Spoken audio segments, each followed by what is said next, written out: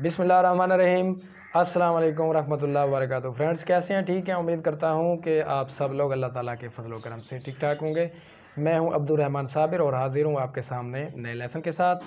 Last पे हमने 2 stages पियाजे की कॉग्निटिव डेवलपमेंट की पढ़ ली हैं, तो आज हमने तीसरी स्टेज पढ़नी है। तो तीसरी स्टेज का नाम है कंक्रीट ऑपरेशनल स्टेज। तो कंक्रीट ऑपरेशनल स्टेज इसका पीरियड है 7 से 11 साल तक का।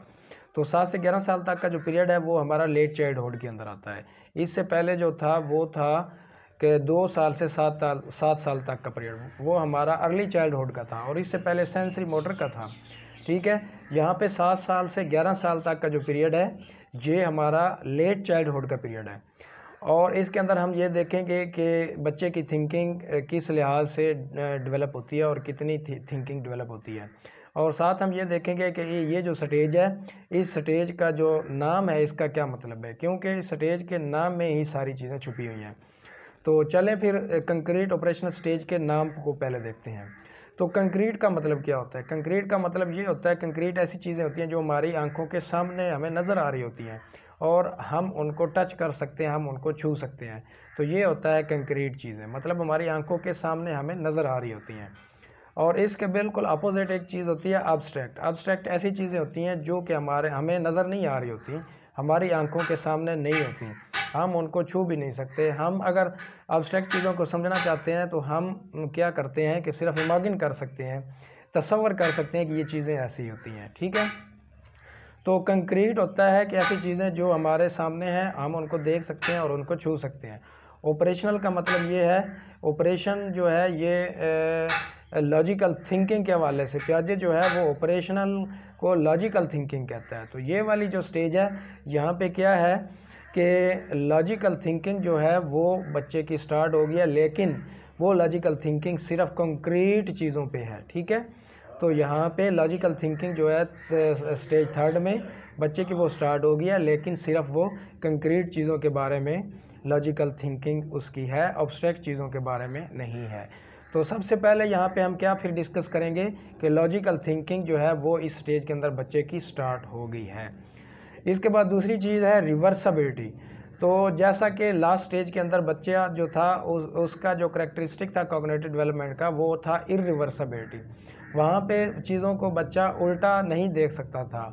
जैसा कि वो प्याजे जो था वो बच्चे को छोड़ने गया स्कूल, और उसने वापसी पे पूछा कि जी वापस आ जाओगे? वो कहता है नहीं, मैं वापस नहीं आ सकता, क्योंकि घर से स्कूल जाने का रास्ता तो मुझे पता है, लेकिन स्कूल से घर जाने का रास्ता मुझे नहीं पता। तो वहाँ पे इरिवर्सिबिलिटी थी। अब यहाँ पे रिवर्सिबिलिटी है, मतलब कि वो अपने आप से स्कूल से वापस घर भी आ जाएगा। और अगर आप कहें बच्चे को कि उल्टी गिनती जो है वो आप 1 से 30 तक लिखें, तो वो 30 से 29, 28, 27, 26 ऐसे 1 तक वो आ जाएगा, और आपको सुना भी देगा ज़बानी और लिख के भी बता देगा। तो ये होती है रिवर्सिबिलिटी, मतलब चीज़ों को उल्टी तरतीब के साथ देखना। इसके बाद आता है डिसेंट्रेशन। डिसेंट्रेशन का मतलब ये है कि सारे पहलुओं को देखना। सेंट्रेशन आपने पहले पढ़ा, इससे पहली स्टेज के अंदर हमने सेंट्रेशन पढ़ा। सेंट्रेशन का मतलब है कि focusing on only one point. ठीक है, तो डिसेंट्रेशन का मतलब है कि एक पॉइंट पे आपका ख्याल नहीं होता, आपका मुख्तलिफ पॉइंट्स पे ख्याल होता है, मुख्तलिफ एंगल से आप चीज़ों को देखते हैं। तो जैसा कि वहाँ पे वो गिलास की मिसाल थी, दूध जो था छोटे गिलास में जिसकी हाइट कम थी और विड्थ ज़्यादा थी, उसमें जब माँ ने बच्चे को दूध डाल के दिया तो बच्चे ने कहा कि ये थोड़ा है। फिर माँ ने क्या किया कि जिसकी विड्थ कम थी और हाइट ज़्यादा थी उसमें जब दूध डाल के दिया तो बच्चे ने बड़े खुशी से पी लिया। और फिर जब दोनों में उन्होंने पानी डाल के रखा दोनों गिलासों में, तो उसने बच्चे से पूछा माँ ने कि बेटा बताओ किस में पानी ज़्यादा है? तो जिसकी हाइट ज़्यादा थी वो उस गिलास के बारे में बच्चे ने कहा कि इसमें पानी ज़्यादा है, और जिसकी विड्थ ज़्यादा थी उसके बारे में बच्चे ने कहा कि इसमें पानी कम है। क्यों उसने ऐसा कहा? उसने क्योंकि फोकस सिर्फ एक चीज़ को किया हुआ था कि उसकी जो लंबाई है या ऊंचाई जो है गिलास की उसको वो फोकस कर रहा था, और वो विड्थ को यानी कि गिलास की चौड़ाई को फोकस नहीं कर रहा था।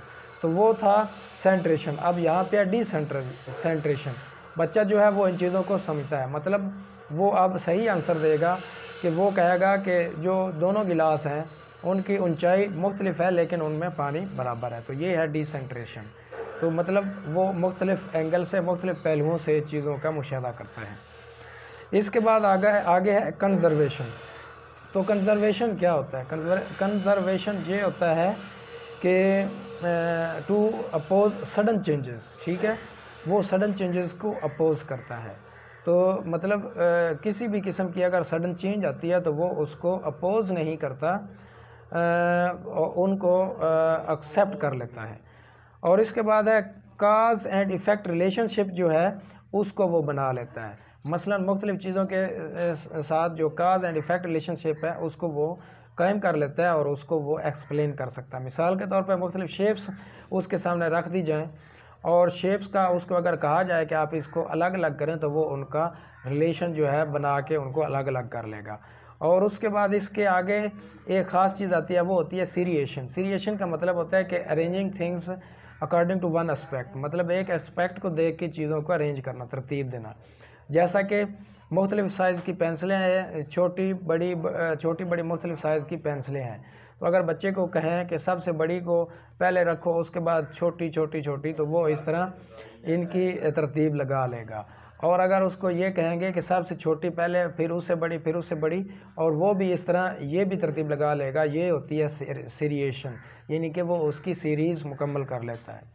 इसके बाद होता है ट्रांजिटिविटी। ट्रांजिटिविटी ये होता है कि दो चीज़ों के आपस के रिलेशन को देख के एक तीसरा रिलेशन बयान करना, मतलब ability to combine logically things logically, मतलब चीज़ों को आप लॉजिकली जब आप कंबाइन कर लेते हो। मिसाल के तौर पे अगर आप बच्चे को कहते हैं कि ए जो है ये सबसे बड़ा है और इससे छोटा बी है, इससे छोटा सी है और इससे छोटा डी है, तो ए जो है वो बड़ा है बी से और बी जो है वो बड़ा है डी से।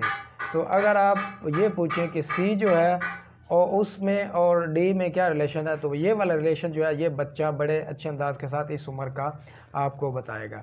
तो दोस्तों ये थी हमारी स्टेज 3। तो इसके बाद इंशाल्लाह ताला हम मूव कर रहे हैं स्टेज 4 की तरफ। Thank you so much. अस्सलाम वालेकुम रहमतुल्लाहि व बरकातहू।